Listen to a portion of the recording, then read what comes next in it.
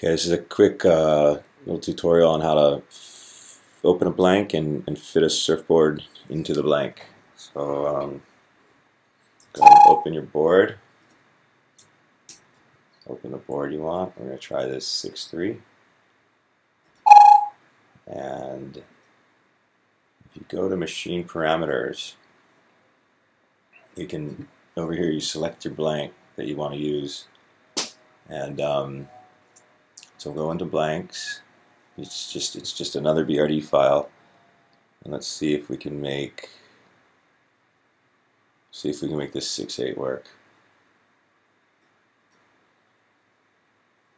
So that's your blank, the yellow.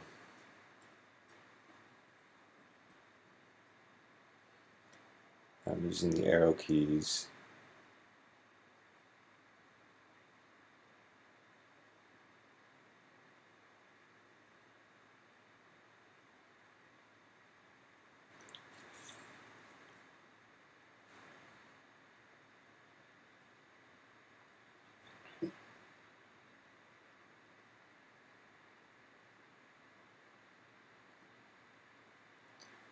As you can see, there you go. So your board is fitting your blank.